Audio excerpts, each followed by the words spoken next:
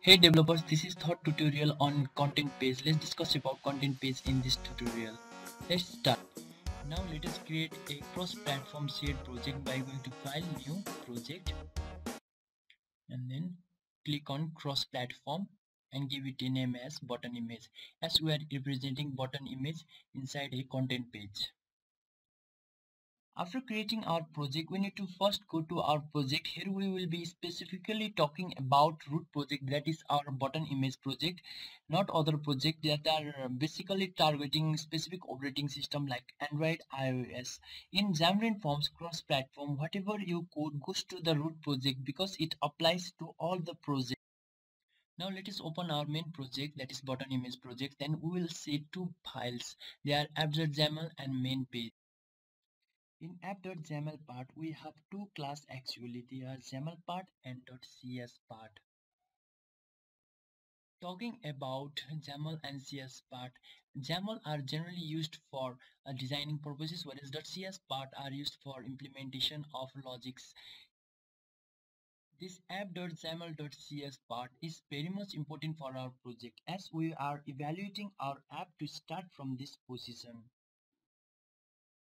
In this line of statement, main page is equals to new button image dot main page. It implements that main page is a page holder which contains the page to be loaded. Now let us update this line of code as main page is equals to new main page parenthesis, so that we can remove our complications. The page that is going to load is outside main page, that is outside this main page. I'm going to load this outside main page into the main page content holder.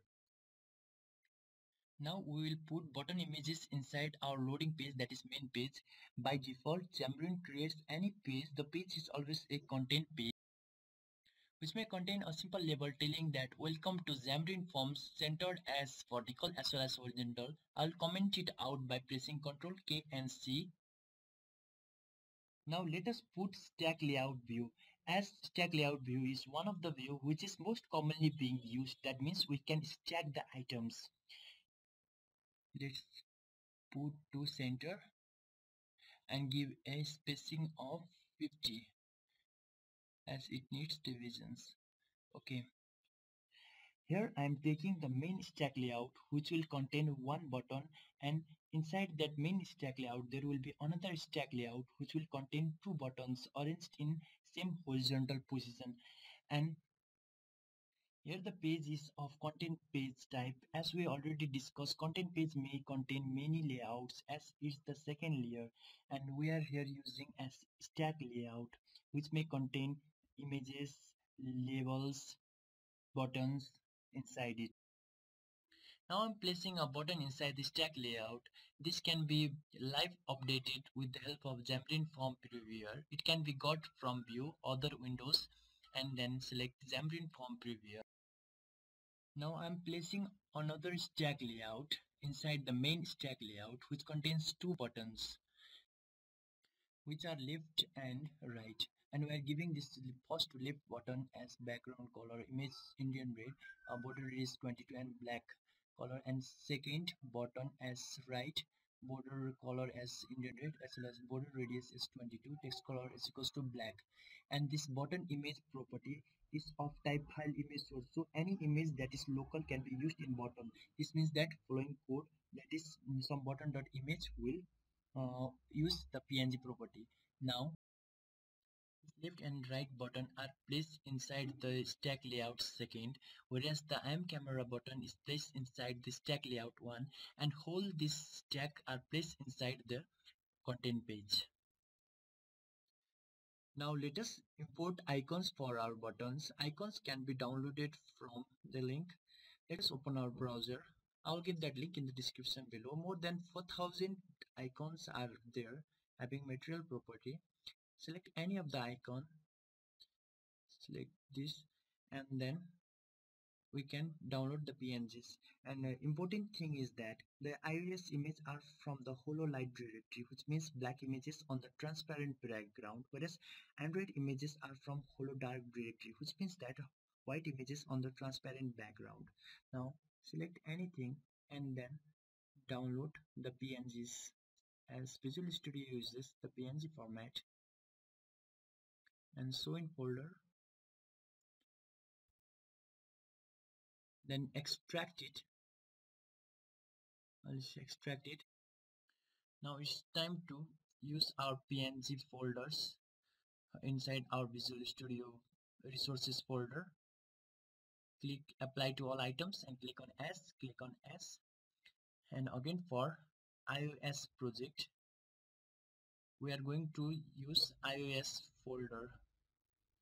That is, going back for iOS, select iOS and click on open, and we have to select all the PNGs and paste inside the resources folder.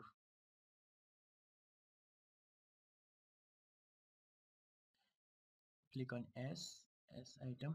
As we have used 3 buttons, now we are going to copy and paste all the images that are required for our buttons. Back property, go to back, again paste, click on S items S, and then again for iOS, go back and then iOS, copy all the PNGs, again go to resources of iOS project and click on apply to all items, click on S. Now it's all done. Let's live view it. Then it's time to place property to a button by placing stack layout resources inside the main stack layout. The button image property is of type file image source, so any image that is local can be used in buttons. This means the following code will work throughout the iOS as well as Android project. And then placing that resource directory inside the stack layout resources. Now start our application. It's debugging, compiling, okay, ready to update.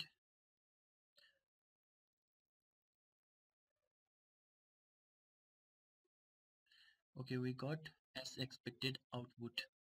Now let's close this, stop this debugging session, and then for iOS project,